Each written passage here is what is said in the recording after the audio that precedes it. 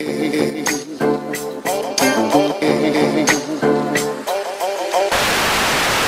some estimates, up to 1 million Americans woke up this morning to find a drone under the tree for Christmas. 100,000 drones are expected to be sold. Their efforts to contain those flames were delayed by drones.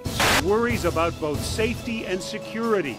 Drones have been flying over, under, and even through the bridge. Plans to get in on the hot technology everybody's talking about. You have some limitations in Atlanta.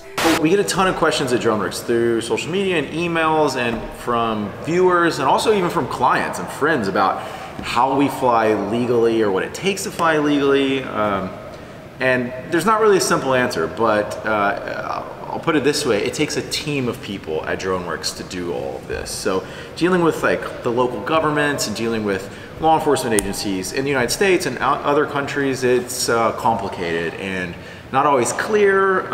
It's very time consuming, but we've gotten really good at it over the last few years. And now essentially we can fly, I won't go as far as to say anywhere, but we have pretty good odds of getting approval in most major countries. The less westernized ones, even more so. So a lot of that has to do with the fact that a lot of these local governments and private organizations and any of the stakeholders involved with, I don't know, something you'd want to film are really worried about terrorism, they're worried about privacy, they're worried about, you know, the basic liability exposure, which is a very real thing. You know, what happens if somebody gets hit or there's a crash or a fire, God knows what. So to combat that, what they've started doing in the last few years, this new like little cottage industry has cropped up. Maybe in the last 4 or 5 years, companies have really started working on, and that's anti-drone technology. So everything from anti-drone guns and cannons.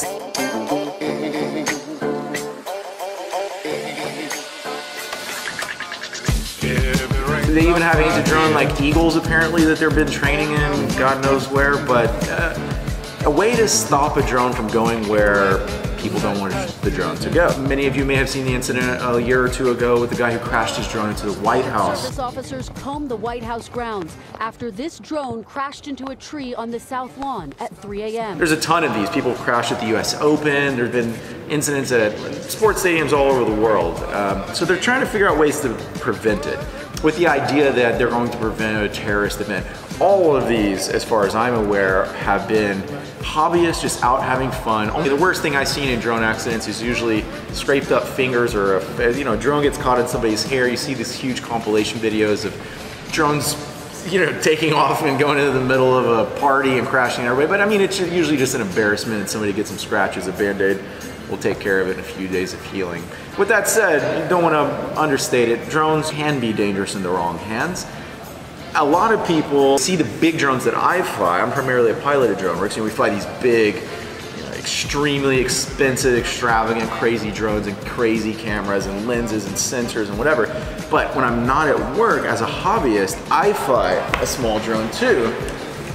And shocker, it's a DJI Phantom. So this Christmas, I went on, I never get to go on vacation. I travel a lot, but it's almost exclusively for work. So we're on a boat in the middle of nowhere in the Caribbean. Beautiful, nothing to run into. The laws out there are super flexible, so completely flying within the guidelines of whatever international waters you're in at the time.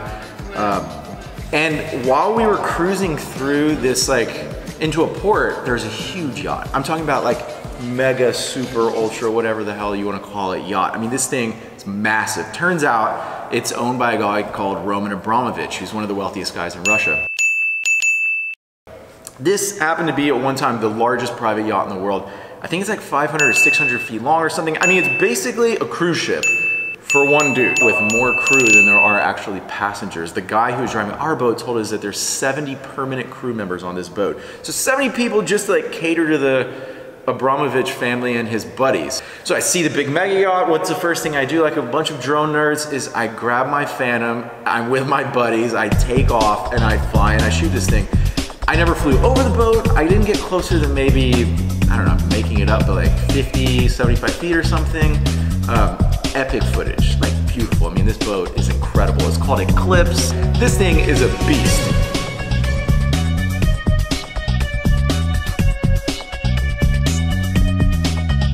I fly around the boat, all my buddies are with me, we're hanging out, whoa, look at this thing, super geeking out. I lose control of the drone. The drone's gone. Like my screen blacks out. There's nothing there. It says, I think it was like lost connection or no signal. And I had no idea what happened. Literally never happened to me before. First thing I do, full throttle. As a drone pilot, if you lose signal, you just want to climb as fast as you can because that'll normally get you above whatever the obstacle is. So I full throttle punch out, don't see it. No clue what's going on. I mean, for minutes, like 4 or 5 minutes, I have no contact with the drone. All my friends are making fun of me. It's a ridiculous scene on our boat. Guy on the boat, at the bow of the boat. Yo, that just happened. What? They're literally taking control of it. They just took it. I turn the controller off. I turn the controller back on, and for like a split second, I see this flash of these guys, like in the screen. I don't know what they were doing, but there was somebody by in the middle of the water. I'm like, what the hell? Turns out, I look out on the bow of Abramovich's mega yacht, Eclipse, and there's a guy with, I kid you not, I mean, I didn't know what it was at the time, but it was a cannon. It was some kind of like weapon pointing at it, and he had actually managed to take control of the drone. He wasn't able to like tell it where to go, but he was able to disconnect me, which caused the drone to attempt to land. They sent out 2 guys on a boat with another like thing to snatch the drone out of midair. So now I can see them. I mean, they're like, 1,000 feet out or something, but I can see like my little white speck drone and then these 2 Russian dudes on a speedboat chasing it around with this pole trying to get it. I didn't have signal on my controller, but the drone was moving when I gave it input. So I click it in sport mode, I full throttle the thing. All you see across the horizon is this like little flicker like going along, and this speedboat, these Russian dudes chasing it full throttle.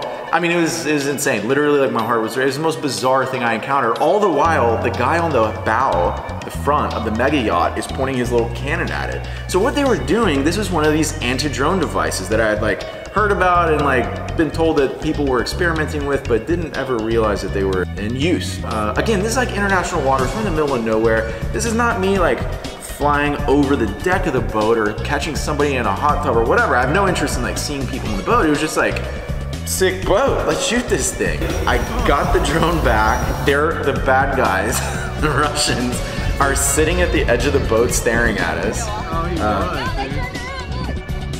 That was my experience with anti-drone technology. Right now, these things aren't available to like the consumer market.